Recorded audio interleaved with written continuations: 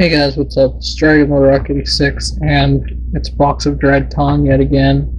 This box is actually thicker than usual, so I'm hoping there's a lot of goodies in here. The box still feels just as light as it usually does, so I'm hoping that there's some really awesome goodies in there. I kind of thought to myself that since this is a pretty big box that maybe I got the 7th box, but no. 7th box would be a lot bigger.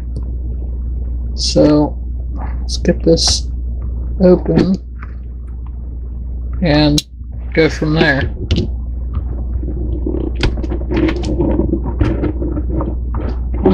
Come on, there we go. Packing paper.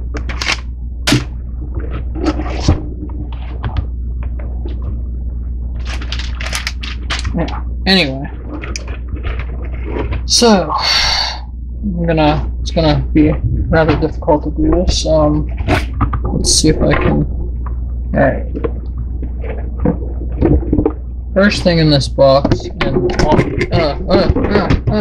whoa. Dropped it, sorry guys. Dang, freaking mic, there we go. Anyway, the first thing, which obviously makes up the space in the box, is a Leatherface Funko Pop. Now, I'm not a huge collector of Funko Pop, but these couple Funko Pops, like actually this is probably the second one that I've gotten from Box of Dread, and I really like horror themed Funko Pops. They're really nice. Here's a close-up of him. Pretty sweet. Move him off to the side. Actually, look at the back. It's even got the Leatherface. Even got the old Leatherface Texas Chainsaw Massacre movie poster, which is really awesome. Ouch. Next thing. What the heck is this?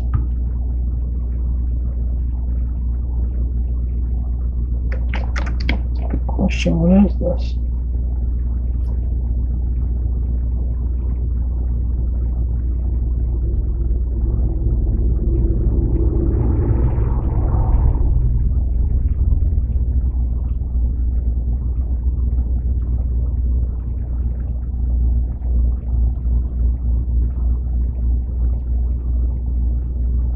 Okay, so this is like a flyer for some kind of contest by full moon. If you're making a movie or whatever, to distribute the movie to them or whatever, and you could have your movie seen by 40 million people or whatever audience. And it has like 2 movies as a sample of movies that were done with this, I guess, and one of them's Evil Bong, which I've never seen, and the other one is Killjoy, which I've also never seen. So yeah. Next thing is a sticker, and I'm guessing that it's Frankenstein watching a movie with 2 people. I don't know. Kind of weird, random thing, since Frankenstein wasn't a cannibal. Next thing. Okay, I've never heard of this. It's probably a movie, and I apologize for not knowing because I'm not a big cannibal fan. I'm not a really big, but this thing says Green Inferno. Yeah, the Green Inferno, and I don't even know what that is. But the character they have here kind of looks weird. But yeah, I'm not sure what that is. Next thing, I'll put this box down here. There's a couple more items in the box, but this is the poster, and I would like to have both hands on it so I can see it, so I can show you guys.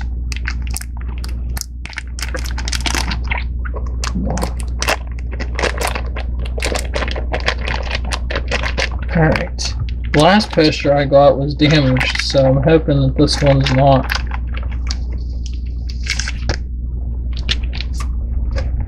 Alright, I'll let you guys see it first.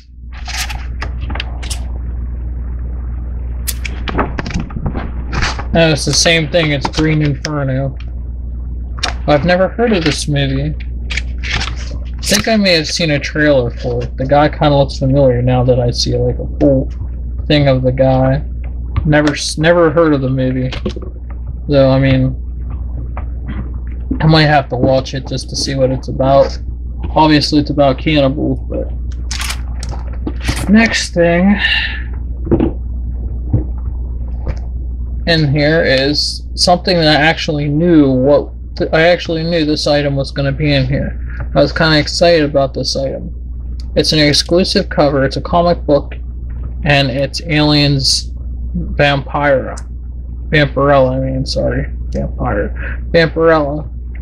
and I'm guessing it's a crossover comic of the aliens crossing over into Vampirella's world.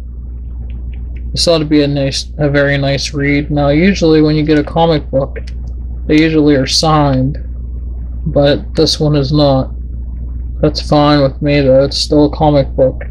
I was beginning to think that Box of Dread stopped their contract with Dynamite and stopped giving comics out in their boxes because they stopped for a while. But this is issue number 1, so I'm guessing that they're going to start a new crossover series of comic books with Vampirella and Aliens. That'll be interesting, since Vampirella is a pretty awesome character as it is, and Aliens are obviously awesome. There's a better look for it. I like it. That's definitely a nice item to have in this box. Alright, the next thing, and I think the last thing. Yeah, no, there's one more thing. Excuse me. After this thing, there's one more thing. And this one's called, and this is some kind of magazine. Oh, that's really sweet. That's like, in a horror block, you get Fangoria sometimes, but you always get Rue Morgue. Well, there's another new book. It's by Full Moon, and it's called Delirium. I'm not sure how you say it. I'm sorry. I've never even heard of this magazine, but it covers, from what the cover says, it covers cult, horror, sci-fi, fantasy, and exploitation.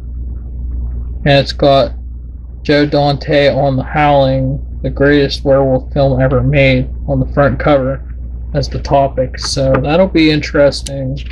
Let's just quick flip through this book. Yeah, I'm liking this. I might have to look these guys up.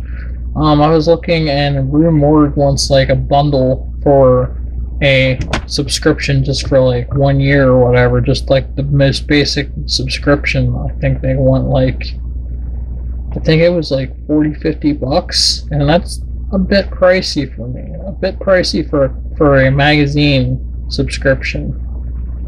It doesn't even cost that much to get Game Informer magazine, which, yeah. So I might actually check this magazine out, and if it's cheap, I might actually subscribe to it. So anyways, next and last item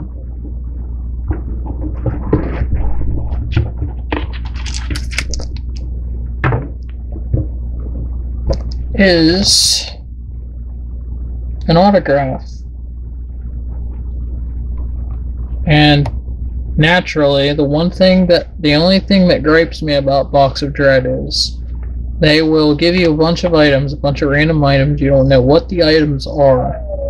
You have to wait for a freaking email from them, like maybe 3 or 4 days after you get the box to know what each item is, which really makes unboxing videos stressful as hell because you don't know what the item is. Now, when they give you these autographs, they don't give you a certificate of authenticity or whatever with it, so you know what the item is, what the autograph is, because every time so far that I've gotten a Box of Dread autograph, it's been like a bunch of squivel, so I don't know what the autograph is, which is really a pain in the butt, because if I'm doing an unboxing video like I've done ever since I've gotten Box of Dread, obviously I want to tell my viewers what the autograph is. So it's really stressful. But this is the autograph. I don't know who it is. I don't know anything because I'm trying to zoom it in here. If you can see, it's just a big bunch of squibble. So you can't even tell who the autograph is from.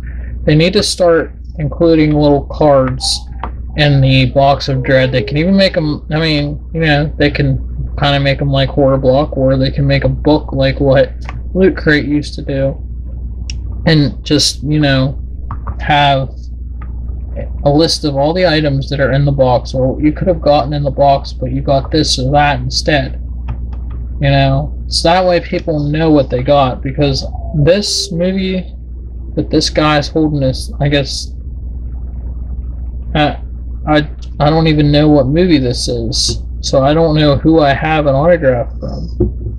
It's really stressful, but I'll give them pointers for, you know, the fact that it's actually an autograph, because autographs, like, I never even got that.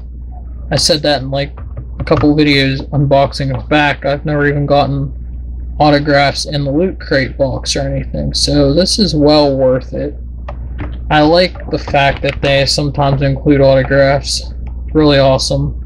I missed out on the Twins autograph from the Horror Block from last month because I had to suspend it temporarily for Comic-Con, which really kills me that I missed that autograph. But Horror Block seems to do autographs every now and then, just like Box of Dread, which is awesome. I can really build my autograph collection up with that. But anyways, guys,